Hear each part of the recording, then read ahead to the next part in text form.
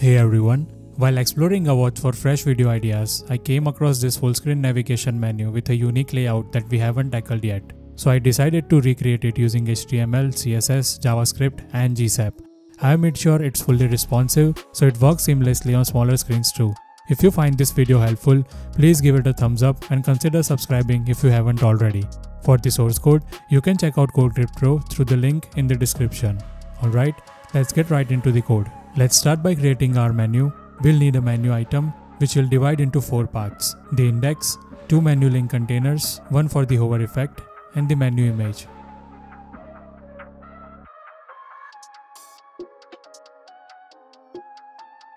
Inside the index, we'll add the menu index and the menu name. In the link container, we'll just use a paragraph element for now. We'll add the same inside the hover link container as well, an image element for the menu image.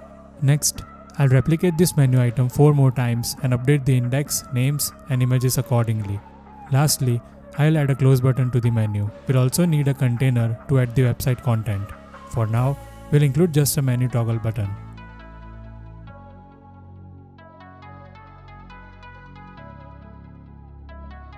Let's move on to the CSS.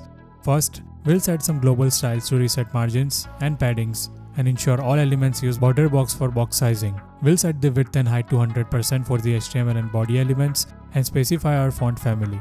For images, we'll set their width and height to 100% and use object fit to cover the entire area. We'll style the paragraph elements to be uppercase with a font size of 12 pixels, a font weight of 500 and a line height of 100%. For the container, we'll set its width and height to 100% and use a background image that covers the entire area, centered at 50%.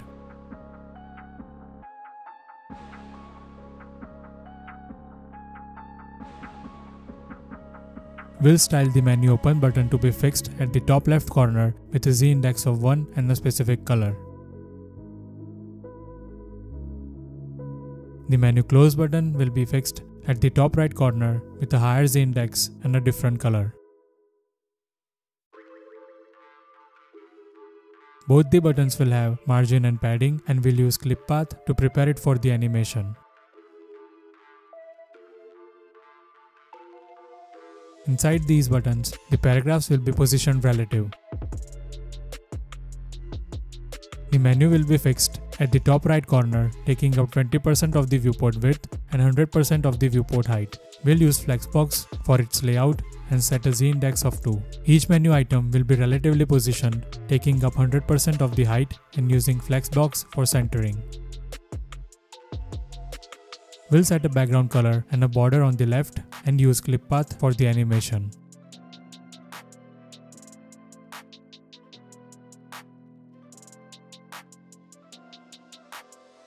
The index inside each menu item will be styled to fill the height with padding and center text.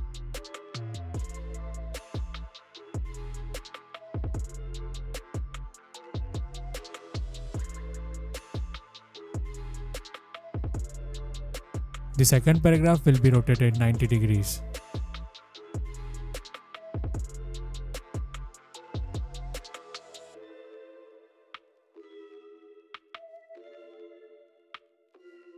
The menu links will be absolutely positioned at the bottom with transformations for positioning and rotation.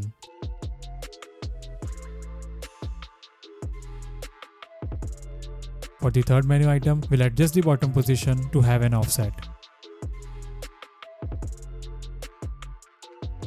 The paragraphs inside the menu links will use a specific font, larger font size, and a lighter font weight. We'll also apply transitions for smooth effects.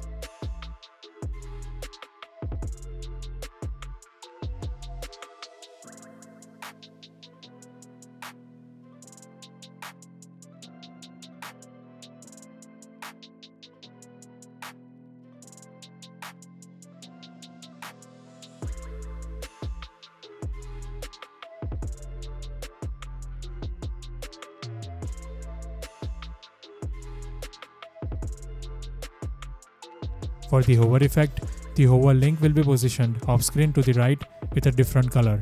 On hover, the main link will move left and the hover link will move to the center.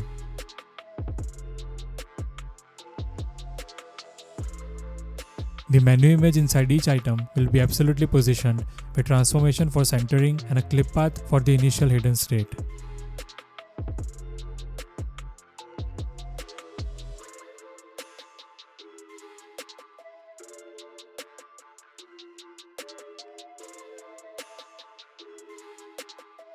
On the hover, the clip path will reveal the image. For responsiveness, at maxed width 900 pixels, the menu will change to a column layout.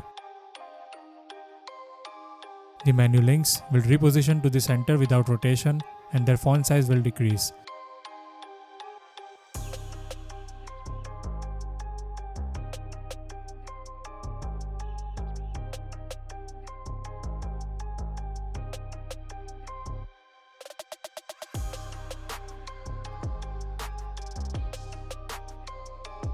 The hover link will be hidden and the main link will center on hover. The index, text alignment and padding will adjust and the menu images will be hidden.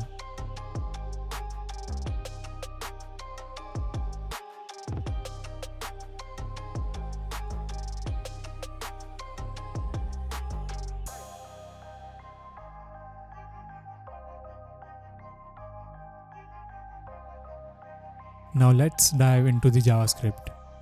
First, we wait for the DOM to be fully loaded before executing our script. We then register the GSAP plugin custom ease and create a custom ease curve called hop. Next, we select the necessary elements: the menu open button, the menu close button, the menu itself, and all menu items.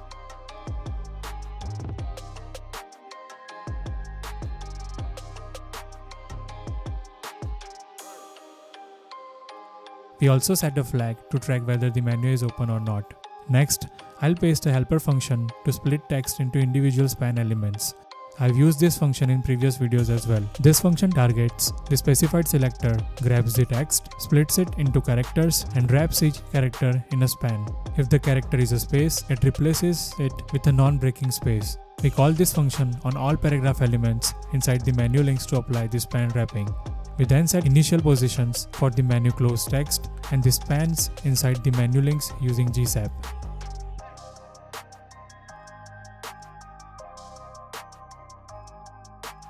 Next, we define the handle menu function. This function animates the menu's width, toggling between 20% and 100% of the viewport width based on the menu's current state, using our custom ease curve.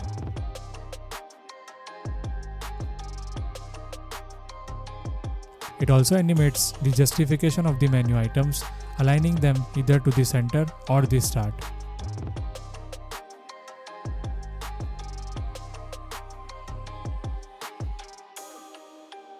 Then we adjust the alignment of the menu item indices and toggles a class on the menu items to apply specific styles when the menu is open.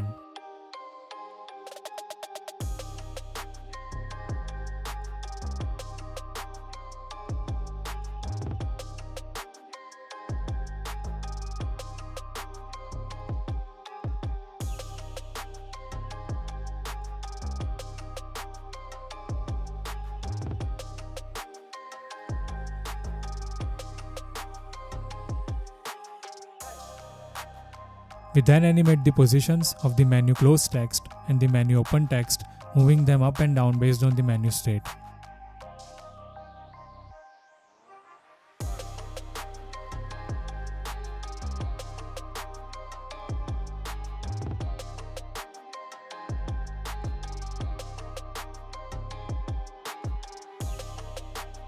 Lastly, we loop through each menu item and animate the individual span elements inside the menu links.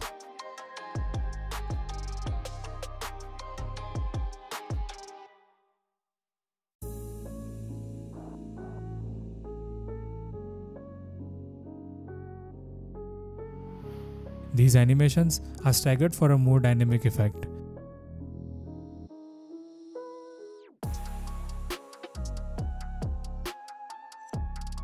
Finally, we'll add event listeners to the menu open and close buttons, linking them to the handle menu function to toggle the menu on click. That's it.